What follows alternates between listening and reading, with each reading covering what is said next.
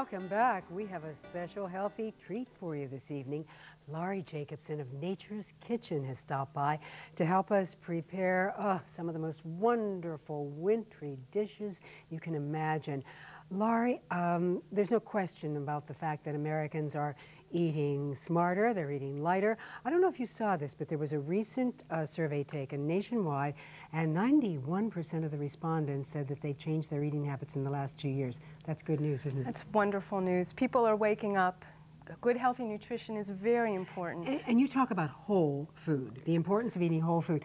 It sounds like maybe it doesn't need a definition, but by definition, what is whole food? Well, whole foods are foods that have not been refined, they haven't been processed, they haven't had additives or preservatives added to them. It's in its whole state as much as possible. And the best example I can give is a grain of brown rice compared to a grain of white rice. Brown rice has only had the hull taken off, and that's it. It still has the germ, still has the endosperm, the fiber. I think we have so much to talk about, but we have to get Laurie to start cooking because she's making first this yummy squash carrot soup. Oh. This is one of my absolutely favorite soups. First of all, it's got a creamy texture and there's not a bit of cream in it. There's no dairy, there's no meat in this soup, which makes it a cholesterol-free soup, and it's loaded with beta-carotene and fiber, so it's very helpful, and the taste is so large for such a simple soup. Okay, now you start with whole food, so we don't go out and buy the frozen squash. Nope. You go out and you buy the whole squash. What do you look for? Well, what I look for in squashes are the color. Buttercup squash happens to be in this soup, and you want a nice green color. This is the perfect time of year to use winter squashes. They're sweet as sugar, and in this dish I combine buttercup squash with carrots and some onions, and the secret of this recipe that really makes this texture so velvety are rolled oats. That thickens it up, and this is not a whole grain, it's a slightly processed grain, but very healthful for you. Okay, now let's get started. Okay. What's the first step? Basically, this recipe is so easy. I hope that everybody tries it at home. Don't you love it? It's so easy. It's a snap. Because these are the ingredients right here. There are no other ingredients except a little bit of sea salt. You chop your vegetables and simmer them in water, and I have already done that here. The carrots, the squash, you can see, and these little bit of rolled oats and the onions with the sea salt. And once you cook this all together, about 20 minutes or so, everything will thicken up, and then we put it in the processor. Laurie, did you put any water in there? Yes, yes. You just basically cover the vegetables with water, bring everything to a boil and simmer. And I always have problems with the squash. They're so hard to cut. I sometimes stick it in the microwave and soften it a little bit. Is that okay? I'm not crazy about microwaves, to be quite honest with you. Laurie has a natural foods company called Nature's Kitchen. Nature's Kitchen. Yes. And she cooks just natural stuff. I got to tell you a little bit about her. She lives way out in the country, not too far from Pittsburgh. No, I come in Pittsburgh. I said to her, do you think you'll watch this on? She said, I don't have a television. You're not supposed to tell people. Well, I mean, she doesn't have a television set. She lives in the country. She cooks everything natural. I cook a lot. I cook a lot. But I bet you grow a lot of this stuff. Well, I'll have to tell you, I did harvest 250 pounds of winter squash from my garden last year. I love winter squash, and if you haven't tried it, please buy a winter squash. Just slice it in half and bake it in the oven, and you will be amazed. And you don't have to put butter and brown sugar in it. No, it's sweet as sugar. You don't need that. All right. So now, if you can't slice it easily, I mean, what do you do? Just take a. I encourage everyone to get into the kitchen, and if you're in the kitchen, you should have a nice sharp knife that you're comfortable with. And really, it's just a matter of practice, you know, getting the point inserted, and then really what I do is I just rotate it, breaks right open, scoop out the seeds. Some recipes, most recipes, I leave the skin on. This skin will cook up soft. For this recipe, however, when I don't want any skin in this soup, I just want that nice, beautiful orange color, I will cut the skin off and then cut it in chunks. Laurie, we haven't talked about any measurements. I see you have six carrots, 4 onions, and 1 squash, and is that about it? Basically for this recipe, and I think people can write in to get this recipe also, but equal amounts of squash and carrots, couple of onions. So if you're going to put it in a measuring cup, if you have a cup of squash, you have a cup of carrots, cup of onions. Right. I usually start out with maybe 3 cups of each, 3 cups of squash, 3 cups of carrots, 2 or 3 onions, and for that we would use about half a cup of the rolled oats. Cover with water. See, Do you cook the oats first? No, you just put the oats right in and it will all cook up together, and you can see how creamy the oats make this dish. It's beautiful. And the taste of this is just incredible. I like this soup because it is a fairly light soup. If you don't want you know, a real heavy soup to start the meal, let's say you're having a heavier dinner, you want to start out with something light to wake up the taste buds, and this will absolutely do it. All right, are you going to blend it for us? I'll just show people how this works. We'll just add the cooked vegetables and oatmeal. Yeah, that should be enough just to give people an idea, and we'll just process this and you'll see how it blends.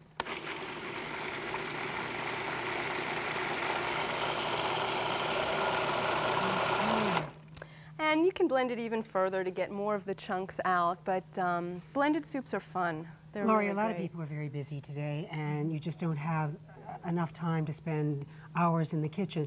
This would be, I would imagine, a soup that you could prepare on a weekend and freeze. Does it freeze well? Absolutely, yeah. You can prepare it. Really, it'll only take maybe even 20 minutes or a half an hour to prepare this soup. This is a very easy soup. Cut up the vegetables, boil them, process it. And the important thing is it is low fat, so it's wonderful for any of you who are either trying to watch your weight, or for health reasons, if you have, a problem with your heart, with diabetes. Actually, I think that any health problem that you can name is going to benefit from this kind of eating. Absolutely, and what I love about this soup too is it's so high in beta-carotene. Anytime you see this orange color, which is an antioxidant, which is it's a cancer-fighting property. But the thing is, you're getting this beta-carotene directly from the whole food. You're not taking a pill of it, which is something completely different. When you talk about whole foods, this is a whole food. Okay. And this is also, the vegetables are loaded with fiber. A high fiber diet goes along with a low-fat diet, and that's very important for keeping the colon clean. And I think for those of us who love to eat, the other advantage is that you never have to be hungry and you can eat as much as you want. Laurie, look at the size of her, teeny tiny little Laurie, and she said she just eats tons and tons of whole food. Now, when we come back, we're going to show you how to make a stew that is sure to satisfy, and it's good for you too. We're cooking with Laurie Jacobson, so stay with us.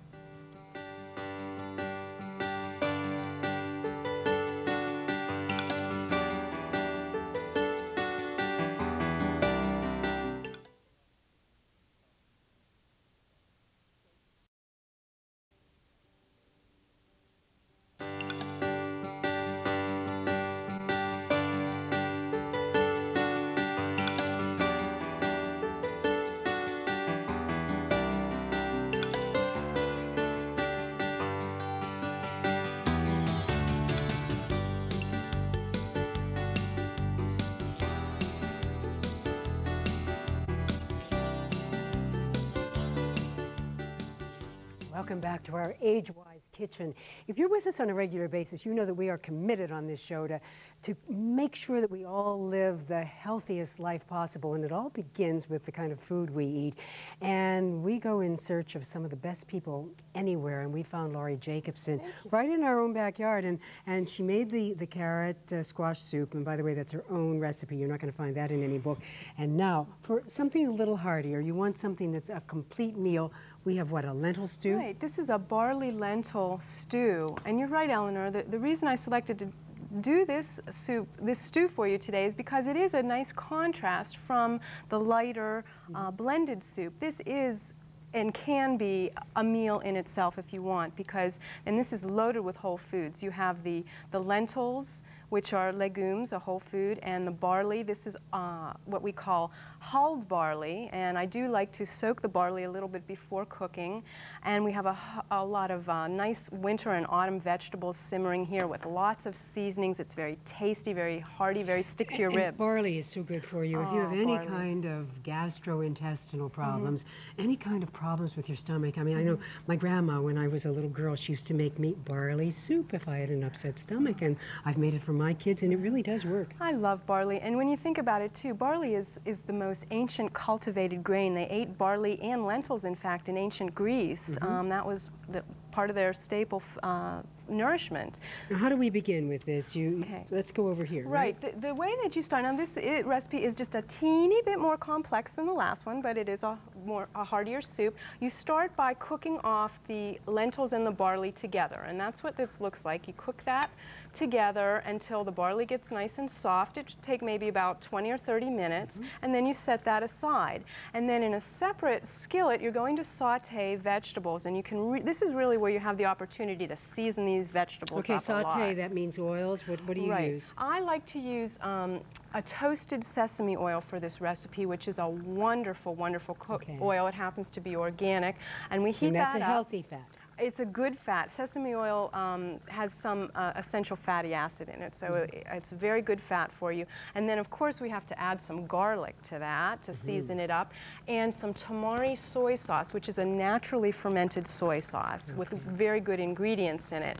And the vegetables I chose for this stew, parsnips, which is a wonderful, wonderful a winter vegetable and very sweet, with carrots and some mushrooms, because you can't have barley without mushrooms. You got to throw some mushrooms in there. So we saute that up and season it, and then once the vegetables are sauteed maybe 3 or 4 minutes, go ahead and add the vegetables to the cooked barley and lentils and mix that in. And that's what I pretty much have here, only we do have to simmer this a good 20 minutes to get these vegetables nice and soft. Open the door, open the window, Okay. you can smell. The aroma is incredible. And then the very last part of this dish, which I really love, is we have to get something green in there. So I have some chopped kale. And if you just, at the very end of this stew, toss the kale in, and you'll see that it will just melt in there. It's better than parsley.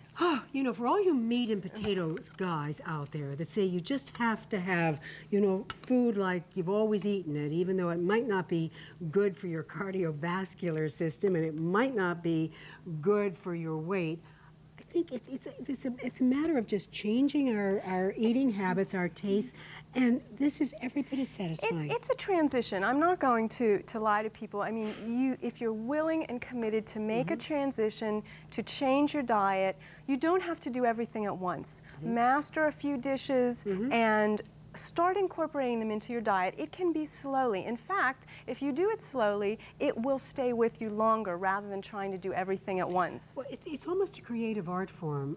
When you take all of these wonderful ingredients and you chop them and you know that they're going to make you feel good, because I think that the one thing that we're all short of in this country in our fast-paced life is energy.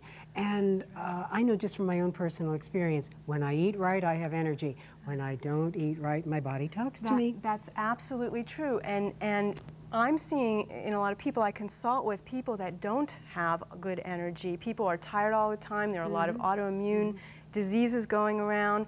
And if we go back to the whole foods, go back to nature's whole foods, we're getting the maximum amount of nutrition. We're not eating devitalized, processed, and refined foods. And we're creating a sense of balance in our bodies. That is so important. We could go on and on about balance, but okay. Now this is a hearty winter stew. This would be, I would guess it would be a meal in itself. Take it to what would lunch. you do? Take a salad with this, maybe? Well, it depends on the weather too. I do cook according to season, but yeah, a nice something light would complement this. Even a bowl of steamed greens. I put the greens in here to lighten it up. Okay, a and raw this is the salad, kale, right? perhaps. This is kale, loaded with calcium, loaded with minerals. Dark leafy greens are a wonderful source of nutrition. And I know that a lot of you have problems. You're asked to stay on a low sodium sodium diet. And as you noticed, Laurie used a tamari sauce, and it has, she started to tell me, and I'm not going to ask her, but she said if you ever knew what goes into table salt, you would never, ever use it. So that's true. Throw the table salt away. Laurie, I want to thank you so much for coming by and sharing these heart-healthy recipes with us. And if you missed any ingredient here or there, you would like to have a complete copy of Laurie's recipes, and they are her original recipes, just write to us here at Agewise and we'll get the recipe out to you right away. Our address is going to be on our screen in just a moment, and Agewise will be back next week. Hope you'll join us. Until then, I'm Eleanor Schano, and remember, the good years start right here. Good night. Set furnished by Linder & Associates, McKees Rocks, Pennsylvania.